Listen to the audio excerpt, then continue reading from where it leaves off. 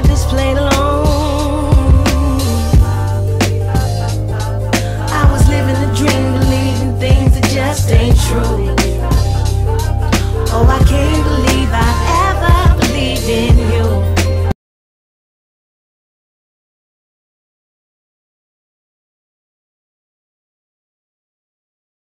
Today I'm going to show you all how I do my crock pot roast meal. So as you can see here, I have my meat. This is a shoulder beef roast. I purchased this from my local grocery store a couple of weeks ago. So if the packaging looks a little wet and wrinkled, that's because I froze it and I just took it out of the freezer today. I placed it in the sink in a pan of cool water for about an hour until it thawed out. Now I'm ready to go ahead and rinse it and season it. I'm going to slice up this onion after I season it, and I'm going to actually season it with seasoning salt, black pepper, garlic powder, and I like to use chicken bouillon cubes. To me, it gives it a little extra added flavor and makes it a little more savory, especially since I'm going to be cooking it in some water overnight. So let's get started. See, I went ahead off camera and I cleaned and seasoned my roast, as well as peeled and sliced my onions. With the roast, you'll notice that whenever you have a thick cut of beef, it requires a lot of seasoning to give it a good savory flavor. If you have hypertension or for whatever reason you cannot have a lot of sodium, please do not overdo it with your salts and seasoning. With me, I've been doing this for a while, so I didn't measure it out. I just kind of know by hand how much seasoning I like to put on there to acquire the taste that I want. So you can most definitely season it by taste. So if you do season it and you let it cook and you feel that it needs a little bit more seasoning, you can always add more seasoning to it. Better to add more to it later than to have too much and it to be too salty. So with me, I put a thick coat of the seasoning salt on both sides, as well as a thick coat of the garlic powder on both sides. With the black pepper, I put a thin coat because black pepper can be very powerful and I don't want this to be spicy. Some of my children are young and they don't like spicy foods, and that's not the flavor technique that I'm going for with this roast on today. So now that I have both sides seasoned and my onions sliced and peeled, I will show you in my crock pot. I have a rather large size crock pot. It's a Cuisinart. I put it on high. I put it on 8 hours. That's the highest setting because I am going to let this cook overnight. I already have this plugged up and on, so you'll see my light is orange. Now, before I put anything in there, even though I did do a nice generous seasoning on my meat, I also put a little bit of seasoning into the crock pot. The same seasonings, the seasoning salt, black pepper, garlic powder, and I put 2 cups of water in there. So now I'm going to go ahead and add my roast in.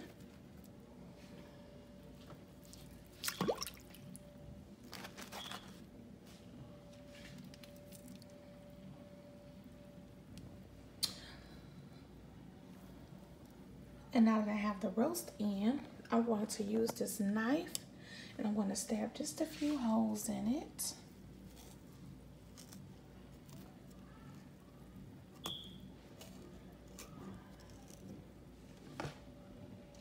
I'm going to add my onions.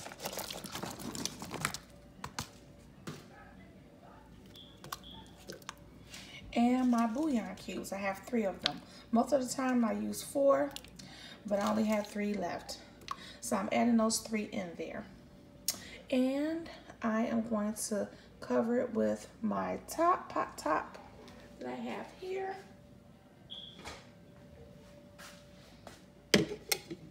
I took the handle off so that way it can kind of steam and breathe some. And I'm actually going to add 1 more cup of water in there.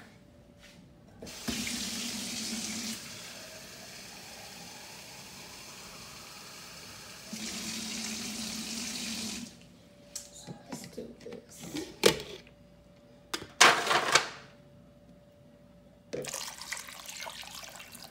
The reason why I added more water and the reason why I added more seasoning even in the water is because I want not only my beef to be well seasoned and have a savory flavor, but I want the broth to have a very rich savory flavor because I want to use that broth later so that I can make a homemade gravy. So I want it to have a good seasoned flavor on my broth. So again, this is set on high. It is set on 8 hours. I'm going to let this cook overnight, and we will check it in the morning to see what progress has been made. So now that the roast has cooked overnight, we are going to take a peek at it. Look at that roast. It is completely done. It is tender. It is falling apart as I am stirring it. It's glands. Ooh. Steam trying to fog on my camera. But yeah, that looks good. So now we are going to make some gravy. So now I'm going to make the homemade gravy to go on to the roast that we cooked. For my ingredients, I'm going to use some white all-purpose flour. I'm going to use the same seasonings that I use for the roast, which is seasoning salt, black pepper, and garlic powder. I already have my eye on and it's hot. My skillet is on the eye and it is hot. I'm going to start off by using some vegetable oil. I make sure I pour in enough to coat the pan and then just a little extra. We're going to let that get hot.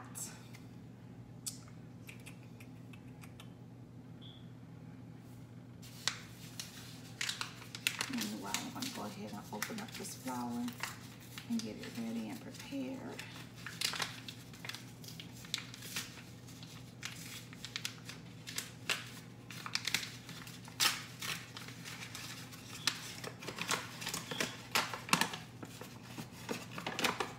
And I'm going to turn this skillet up to medium-high heat.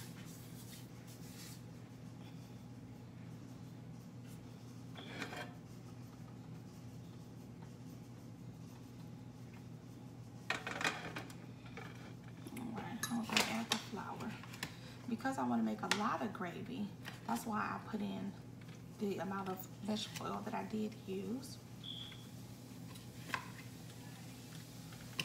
And that's why I'm using a large skillet. So far I have put in 6 forkfuls of flour. And I know that that's not going to be enough. I need to make this almost like a thick roux texture. 1, 2, 3, 4, 5, 6, 7, 8, 9. Put in one more for 10. I'm gonna go ahead and mix this in. Make sure that the oil blends in perfectly with the flour.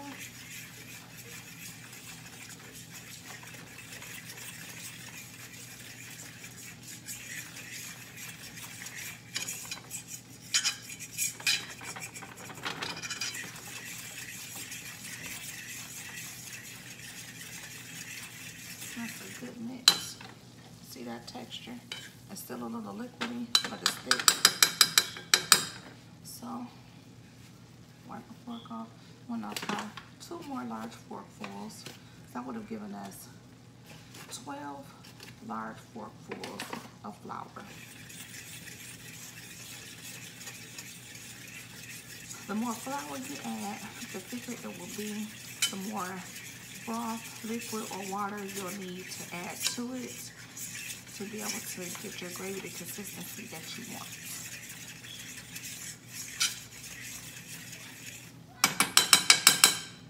So this here is the texture that I'm looking for. You see that? So I'm going to keep this on medium-high heat because I need this mixture to boil.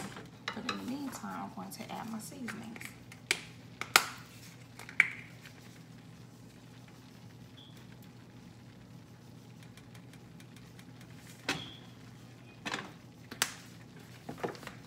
So remember yesterday when we were doing the roast, I talked about not using a lot of pepper unless you're going for the spicy effect, but using a lot of seasoning to give it flavor. Water and oil has no flavor at all, so you do want it to have a lot of flavor, but of course you don't want it to be saucy.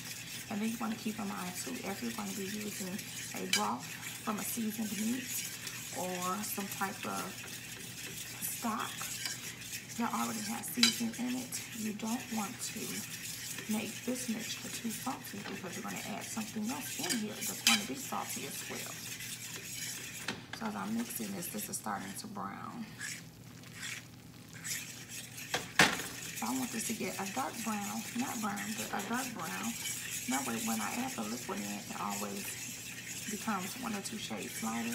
And I want my gravy to have a pretty caramelized brown mixture color.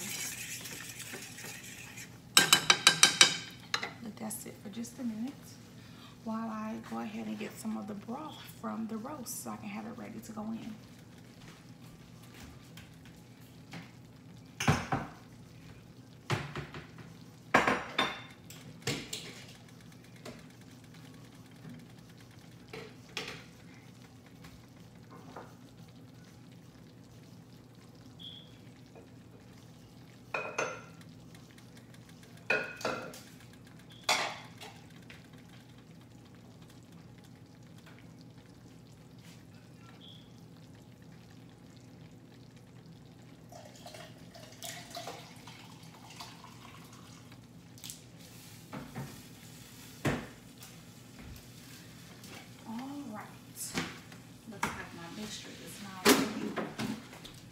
So we're going to stir. Yeah, that's good and ready. It may look a little dark to you guys, but it's not burnt. It's that dark brown that I wanted to get. And I want to turn this down just a little.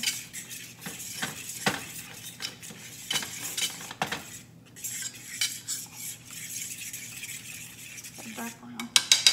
I'm going to take it off the fire for just a second. I took that down. And now I have broth. This has some meat particles in it as well as the onions that we added to the roast yesterday. So I wanted to take it off the fire only because I didn't want it to get any hotter and brown before I added my mixture. So now that I have added the broth, you can see how it makes the mixture thicken up. And we want to blend all of that together really, really nicely. Now usually I'll make sure that I add enough broth or liquid or even hot water to make sure that it gets a certain thin, not a watery thin, but a thin consistency. But I have more broth in the crock pot with the roast. So I just wanted this to get just thick enough to where it blends and doesn't stick. And I'm going to pour this into the crock pot with the roast.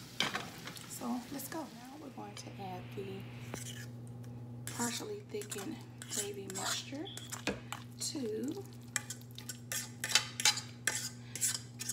the roast beef with the remaining broth and onions that are in here. I wanted to tell you guys too on yesterday, I did not cut the fat off of my roast. I left it on there to help absorb and give flavor to the beef.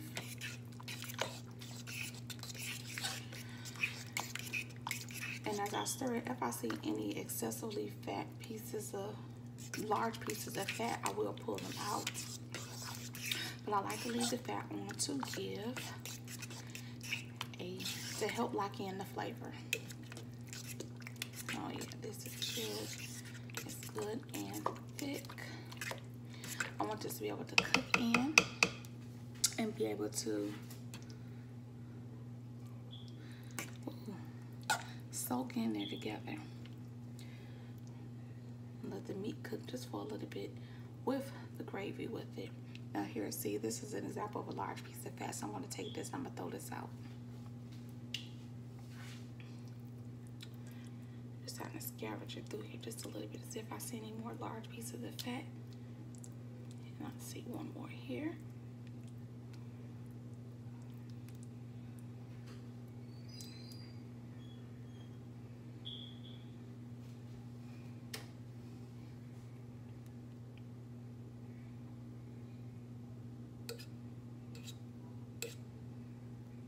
Another piece here. See that fat?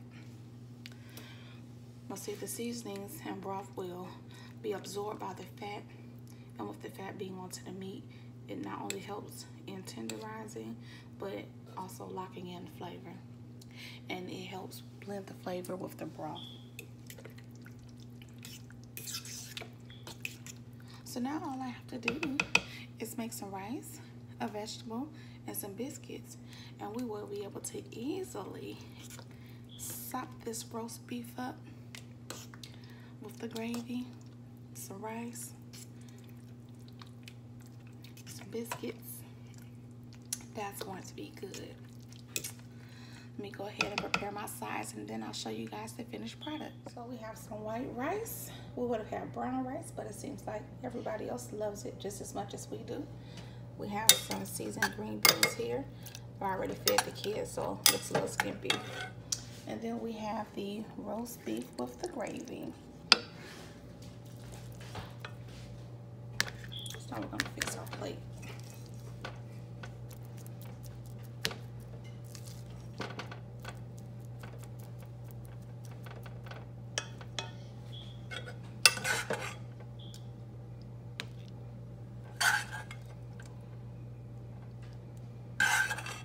Some nicely sliced cut up onion and the string beans.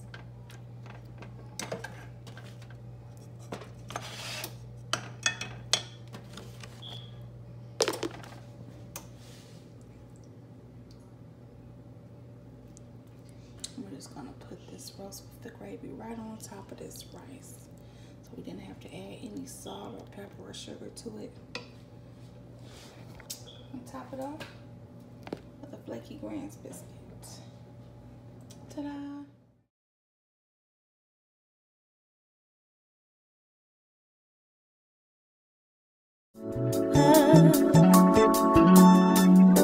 Happy feeling.